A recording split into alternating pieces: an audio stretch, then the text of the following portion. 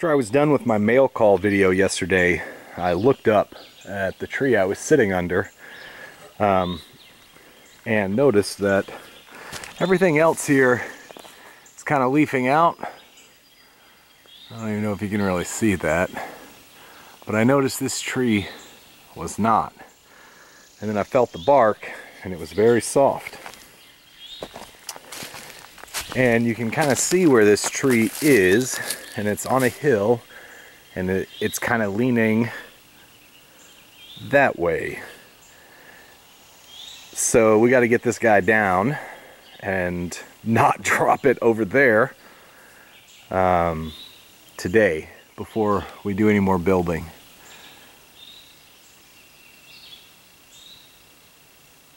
And it looks like there's some really strong grapevines holding it up there onto this next tree, which is what I've got the tarp tied off to.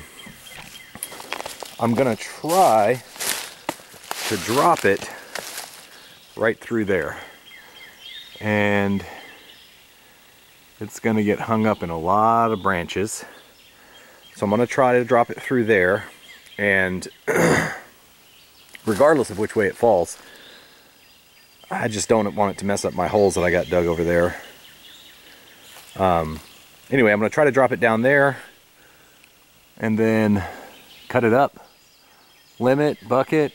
I don't know if I can't get it to fall. If it gets hung up, I'll run grab the forerunner, back it up here, and pull it down like that.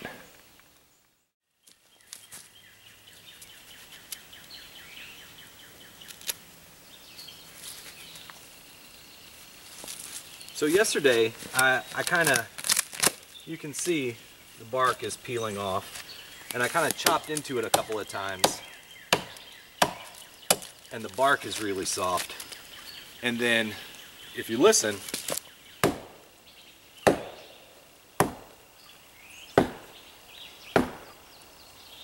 it's got kind of a, hear that? Kind of a hollow or a dull thud, not like when you hit hardwood. You hear that? And that's been cut down for a while, but it's not rotten. That's rotten, and you can see how soft that is.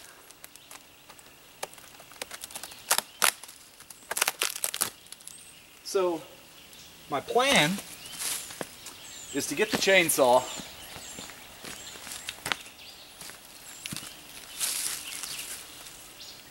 I'm going to try to push it that way.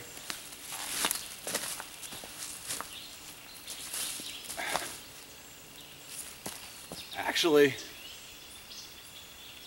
I don't want it to fall on my sight.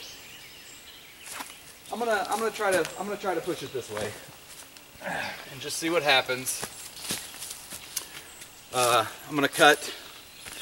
I'm gonna do that undercut where I come in with the chainsaw on this side. It's gonna get caught. I gotta try to make it fall right through there.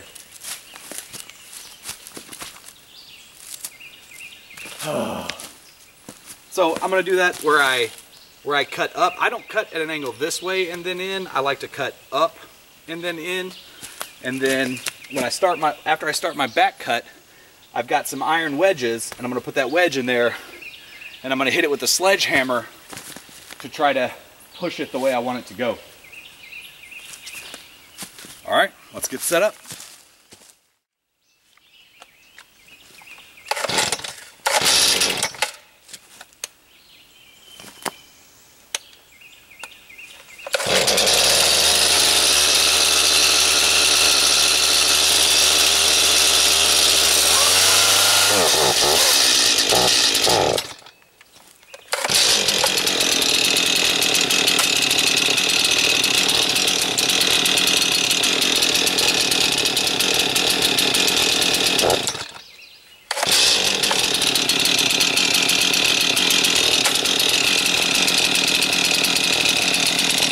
Chainsaw has to warm up sometime.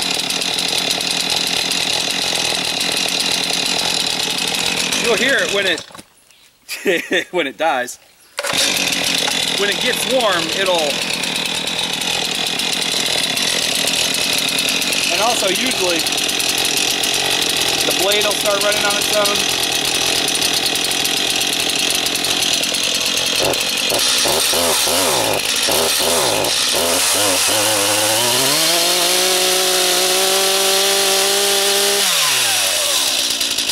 Now we're ready.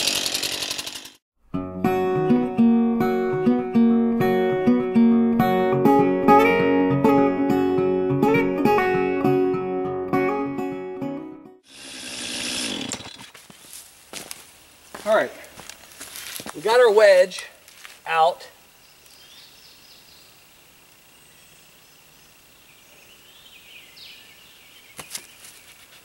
Well, the wood inside isn't as soft as the outside, but it does. Actually, this wedge turned out, I did pretty good on this wedge. Usually my blade does or the bar, I do 3 or 4 different angles. So that's what I was talking about. I like to, so it was in there like this. I like to come up and then flat. And it's supposed to prevent whatever that really catastrophic felling is, barber chairing or something like that. So, and it's supposed to be 1/3, I think. If you watch the BC fellers training that I linked to in previous videos, it's where the British Columbia lumberjacks, it's training for them, and that's the training I watched. I'm not good at keeping my bar straight. So there's no creaking or movement right now. I'm gonna do my back cut here. I guess on this side here, and then if I need to back out, I'll angle up that way. Or I could do it like this. Yeah, let's do it. I could do it from this side, and then I have that way to get out of here. But I'm not going to go all the way through. I'm going to put my wedge in. So let's do it.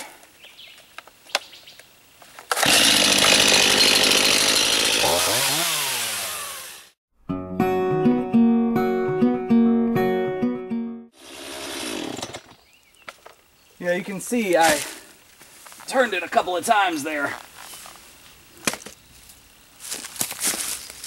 see what happens when we get this guy in here. Because I kind of want it to go like that. Right?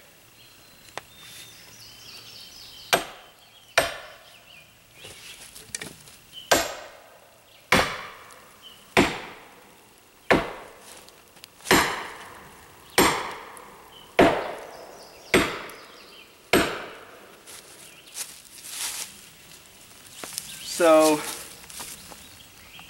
I think that is pushing it the way I want it to go.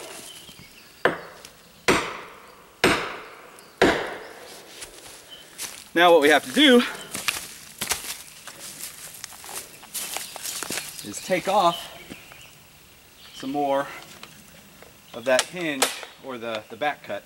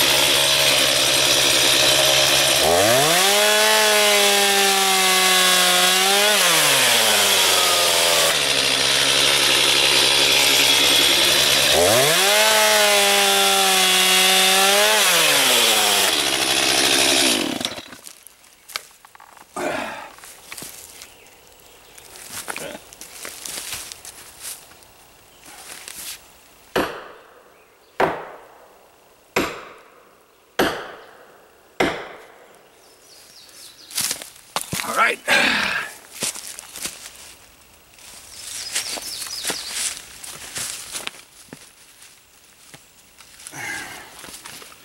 Here we go.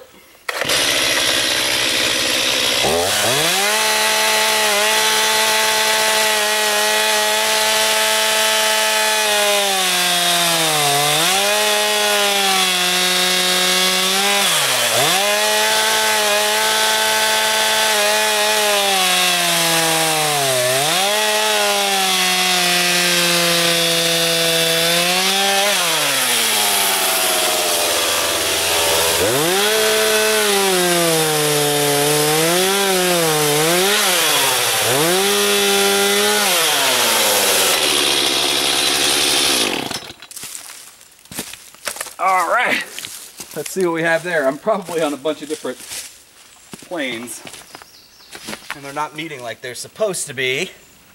Oh, it looks pretty good, I think.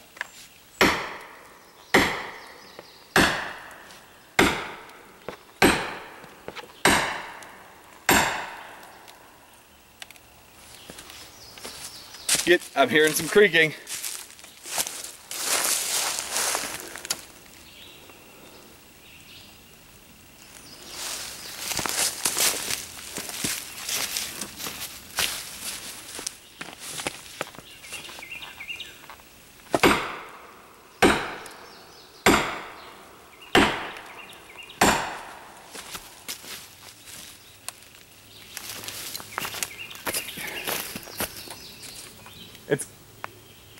It's trying to go, but it's going the wrong way.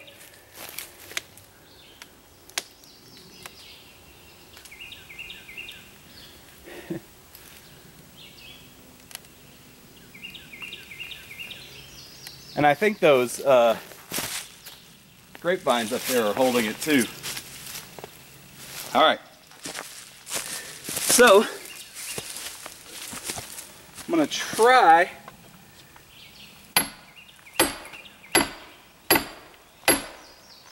to get it to go this other way. Put another wedge right over here. Actually, this one's not going in.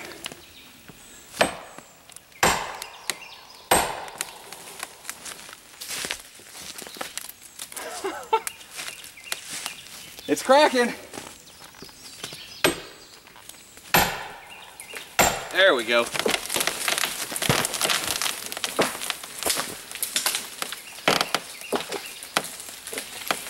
Go! Keep going!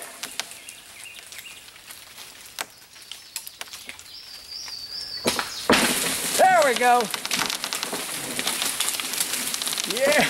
Oh, it's going exactly where I wanted it to. And getting stuck. So I went to this side of that tree. There we go.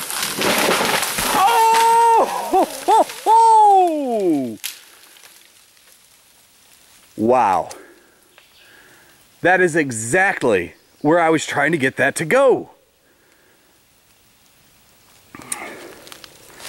So I gotta tell you, that is the largest tree I've felled, and it is also the first time I've had a tree leaning. Remember, it was leaning like it wanted to fall right like that direction, like it wanted to land directly on that hole. And this is exactly where I was trying to get it to go. I'm extremely excited. I'm not gonna lie, I was scared. And if we look here, my angles weren't too bad. This back cut could have been better. So here's my front cut. I was a little bit below it. I should have come up some. But here, this was my undercut. This cut should have been level with the crease, and it wasn't. I was a little bit low. And then I drove my wedge in, and you could see where I was, well, the plunge cutting. You can see where I was doing the plunge cutting here to slowly get around this wedge. And then I had plunge cut over here too. This is plunge cut over here. and then it sheared off exactly where I wanted it to. So now I guess we limb and buck this guy. That was a successful mission. Do a quick follow up here. It started raining a little bit, but so I got down in there and sawed off the two big limbs that were sticking off the top. My cuts were pretty good actually. My saw got bound up on one of them because I didn't understand the way the force was applied, because the hinge is right there and I was undercutting it, but this was hanging off by itself, so I top cut the top one and it came off perfectly, and I thought it was binding, but there was too much weight back there over this lever, so I should have top cut the bottom one there also. But those are off and down there. Got some rope, and you know what I do. I'm gonna tie these off, drag these out of this ditch, and I'm gonna take all the bark off of this and let this dry out. Just like I did those guys over there. I don't know what I'm gonna do with it, but might just end up these, you don't know. I mean, they might be some posts for something, might be firewood, who knows. That one over there worked really good as a mail call bench. All right, I'm not gonna make you guys watch all of this. This video's done, wrapped up. I'm gonna have to back the truck up here to... Oh, you guys are just waiting for me to fall. I'm gonna have to back the truck up here to drag that guy, I don't know, over there somewhere. I guess I could really leave it right there for now. It's not hurting anything. I should have moved. I have some cedar posts over here that I was saving. You see that end down there still? Well, you can't see that far, can you? Had some cedar posts I was saving, and this fell directly on them. I was letting these dry out over here, but now they're shorter. That's the stump to that one right there. You can see that one down there.